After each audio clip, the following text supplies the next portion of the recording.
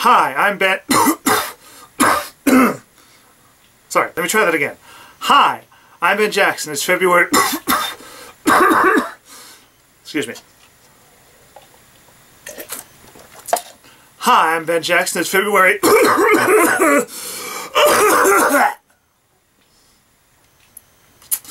Hi, I'm Ben Jackson. It's February 13th, 2014, and you are watching 365 Nerds. Alright, so it's Thursday here on 365 Nerds, and that means I'm supposed to do something slightly educational. So today I decided I would teach you a little magic. Because I am a mediocre magician, so I thought today I would do something special, because as far as I know, no one's actually tried to do any magic on this channel, so here is the trick. It's called Jack the Bounty Hunter. So there once was a great kingdom, and in that kingdom was Jack the Bounty Hunter. He was a great bounty hunter and one of the king's best soldiers in the king's army. He kept the city safe and kept all wrongdoers at bay.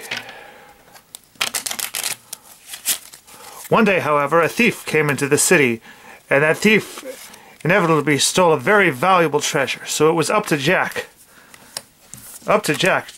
to find this thief and find the stolen property. And that is exactly what Jack did. He went in and searched the city to find this thief. They caught the thief, but they could not find his treasure. So Jack scoured the city to seek the king's very valuable treasure.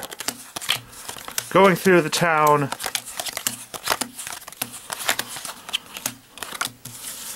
and disregarding all the other places that did not house it. All day and all night he searched through the city, although the thief had hidden it quite well. But in the end, Jack was indeed closing in on this treasure. So he kept his search going. It took him quite a while, 3 days in fact, but inevitably on the third day, Jack was left with one place left, and in that place he found the king's treasure. Okay, what's really cool about this trick is that it pretty much does itself. You need little minimum setup, and you can pretty much just take any deck of cards right off the bat and just start doing it. Now basically, first off, what you're going to need is a jack, or any card really. I was taught with a jack, and that's how I keep it up. But you need a jack, and you need 2 stacks of cards. And this is the important part. The way you get this trick to work is you need 2 stacks of 15 cards. So you have 3, 6, 9, 12, 15. 3, 6, 9, 12, 15. And once you have those 15 stacks, you have to actually separate them again. And then you have the person go through and pick a card, and we'll pick this card. And for the purpose of teaching, we will actually do it face up. Normally you would do it, of course, face down, so you don't see it, but during the deck, so the trick works. So we will hold it up, and then you put one card in the bottom pile. You take the other card and put the other pile, and then you'll notice we split it up. You take what you took off of this pile here, and take it and put it on the lower pile, and vice versa. And then you take the cards and you just put them all together. And then the trick pretty much does itself. You have to take it and start dividing it into 2 piles.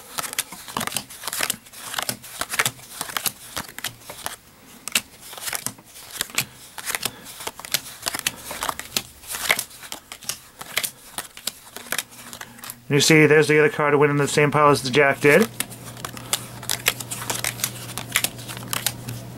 And then after your first deck, you get rid of this one. You don't need it anymore. Your focus is on this one.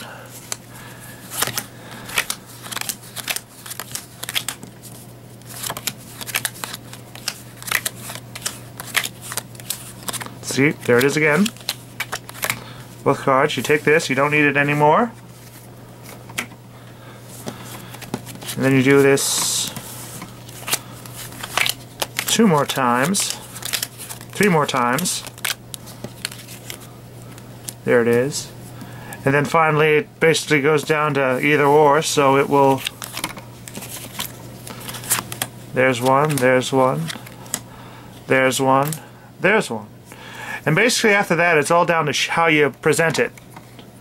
So you can either have them not show you the card, because it's basically, technically it's not you finding it, it's the Jack, the bounty hunter, that inevitably finds it. But it's basically down to showmanship. Well, that's it for me. If you want to see more of what I do, I am part of a community channel over at youtube.com/xperfectstrangersx. If you want to get more involved with this channel, I highly encourage it, because I've noticed after this month,